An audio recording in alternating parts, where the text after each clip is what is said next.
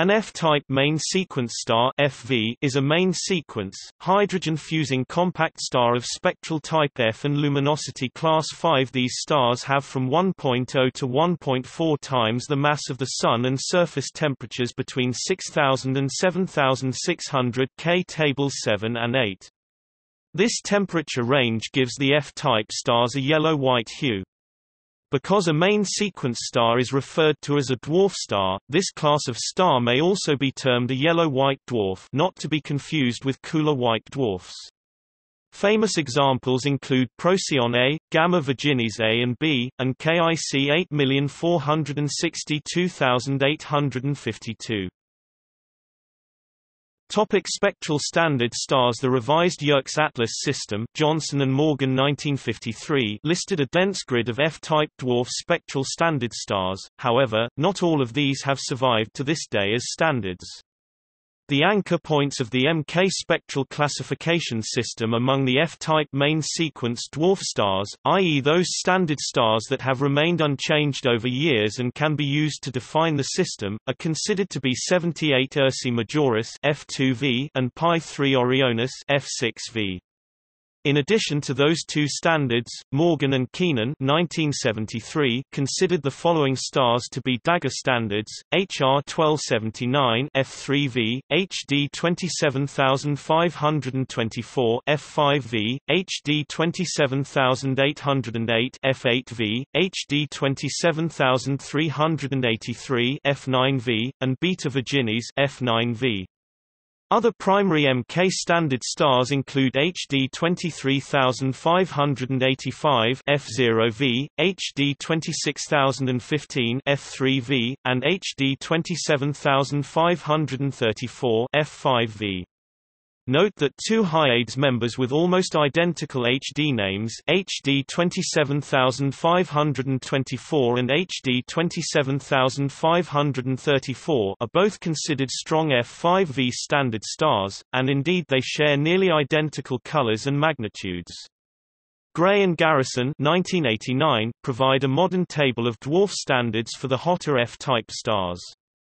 F1 and F7 dwarf standard stars are rarely listed, but have changed slightly over the years among expert classifiers. Often used standard stars include 37 Ursae Majoris F1V and Iota Piscium F7V. No F4V standard stars have been published. Unfortunately, F9V defines the boundary between the hot stars classified by Morgan, and the cooler stars classified by Keenan, and there are discrepancies in the literature on which stars define the F-G dwarf boundary.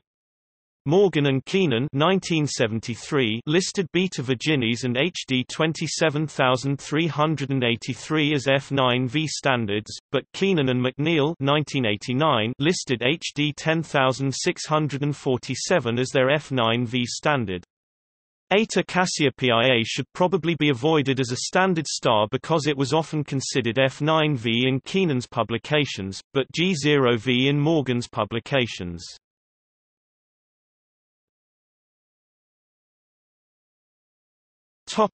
Planets. Some of the nearest F-type stars known to have planets include Upsilon Andromedae, Tau Bootes, HD 10647, HD 33564, HD 142, HD 60532 and Koi 3010.